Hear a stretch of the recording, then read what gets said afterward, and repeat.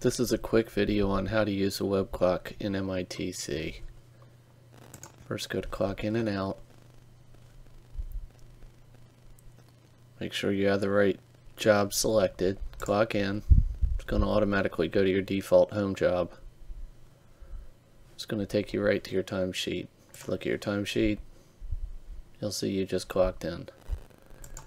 If you change shifts and you want to change the job, you can go back to your web clock once you're clocked in, pick the job you want to change to, click change job pin,